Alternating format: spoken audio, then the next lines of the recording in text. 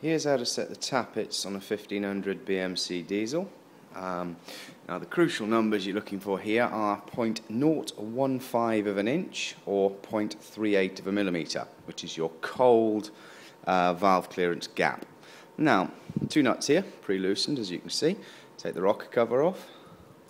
There's one. There's the other. There we go. Now the rocker cover is a bit of a pig to get off because quite often this thermostat housing is in the way. So if you lift the back end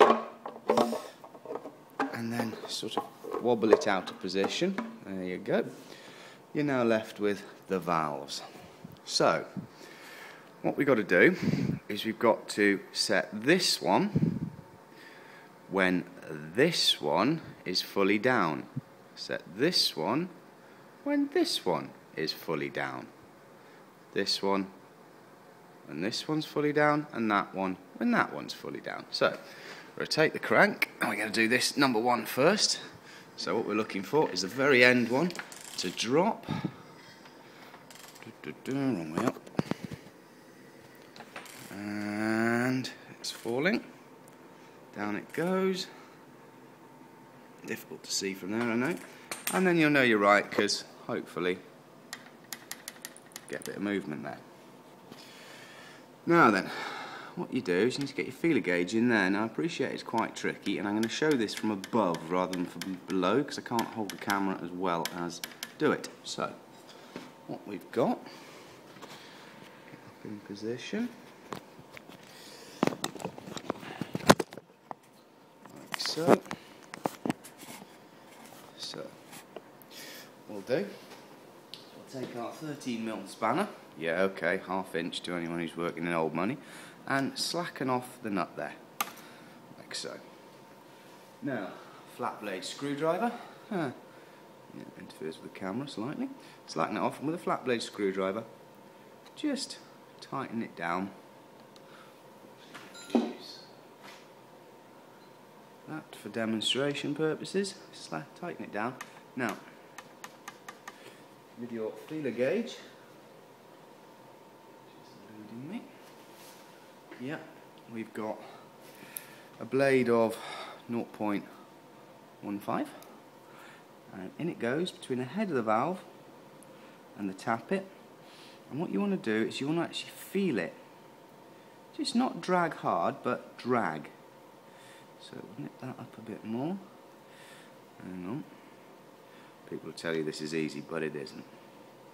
There you go. You just feel it drag. Now it's not hard, but there's a drag there. Too loose, and you'll be able to just wave it under. That's no good. And too tight, it's you're pulling. No good. Loosen it off. Now, the pig with this is that when you tighten this down, on the final tightening, it's going to try and drag that screw round with it, so you've got to kind of compensate for that. So what we'll do is we'll go just a touch looser, so we'll go so it just kisses it like that, and then we'll knock that down.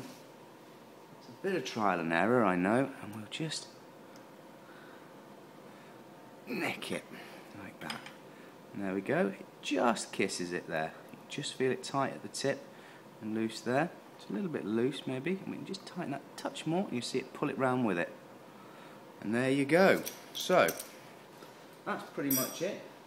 You can try fancy stuff, you can try with a little T-bar and what's called, you can try holding your screw where you want it, exactly, so you can set your tappet and then hold the screw, but again, the easiest way is just to take it slightly further open than you want.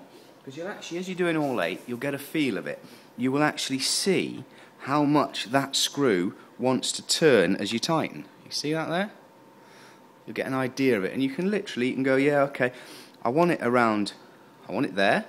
So we'll set it and start it there.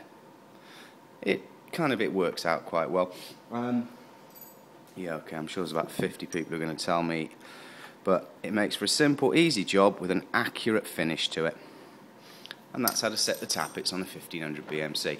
Some notes, if you've just rebuilt your engine, Set all the tappets so that you can you get a good click as you wobble them first. Yeah, so do them all loose. Make sure the push rod can't fall out, so it's not so loose as that. Get them all and then run it for half an hour and then let it cool off, because you want the tappets to settle in. If there's any muck in the cups or anything, it's going to mess your numbers up. So what you want to do is you want to let it run to begin with. I hope that video I haven't done is upside down. Right, that's tappets. There's more. Please subscribe to see.